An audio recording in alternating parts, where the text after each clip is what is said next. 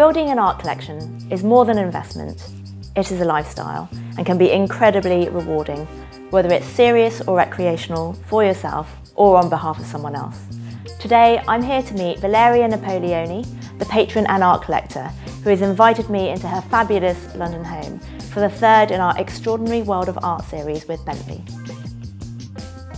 For me, to be an art collector is to find myself. It's a personal journey of discovery. It's addictive, not because of the buying, but because of this incredible pleasure of finding an artist that I love and discovering a practice that I connect to.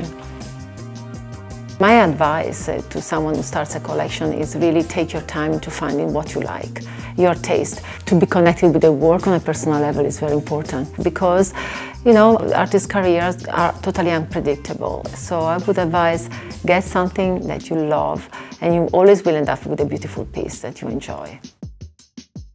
For me, really, it's about doing a lot of research myself.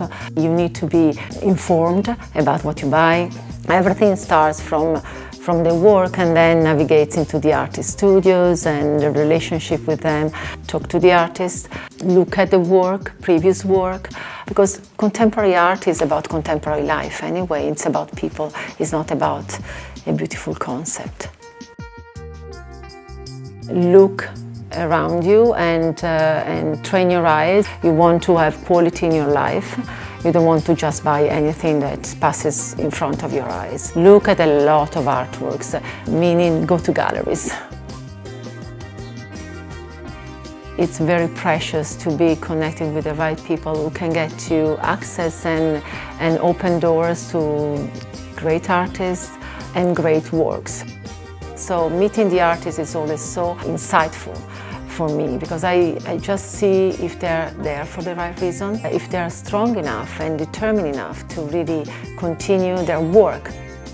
A life of a collector, not of an art buyer, is a long one. It's an achievement of a lifetime. It means dedication. It doesn't happen in a day, in a year, or in 5 years.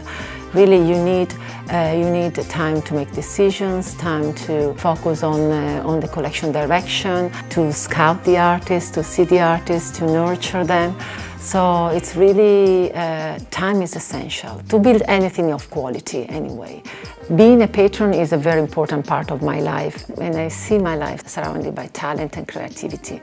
And this is what I want to be surrounded by and what I aspire to, ideas. And ideas are much more powerful than money.